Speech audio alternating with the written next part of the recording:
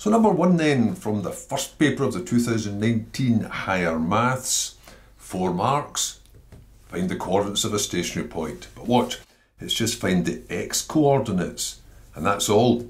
No nature table, no y coordinates. Don't go too far and just waste your time. Well, that should be fairly straightforward. The first thing you'll need to do is differentiate it, which will obviously be the first mark. Multiply by the power, take 1 off the power. 4 halves, that's 2. Take 1 off the power, drops to 3. Multiply by the power, 3 2s are 6. Take 1 off the power, 3 drops to 2. This is a constant. A constant doesn't change, so that term disappears. Then, you're looking for stationary points. I'll just put SP. A stationary point means that the derivative should come to 0. The gradient is 0 there. So this should come to 0. 2x cubed minus 6x squared should come to 0.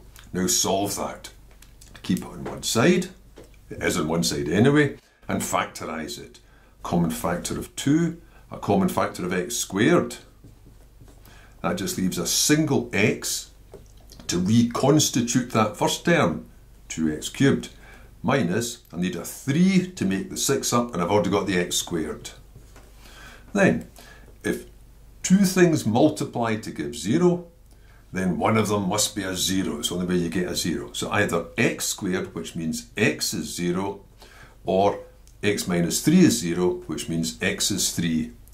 And that's all it asked for. Find the x coordinates of the stationary points on this graph.